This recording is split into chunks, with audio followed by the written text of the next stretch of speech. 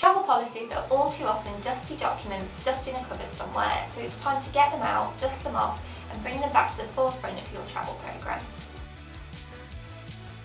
Keep your policy concise. If it gets much more than 2 pages long, it won't be enticing to read and there'll be too much information for your team to absorb.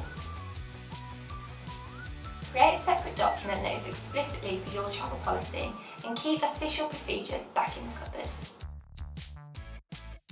Saying that the maximum hotel rate allowed is £80 is much more black and white than recommending star ratings.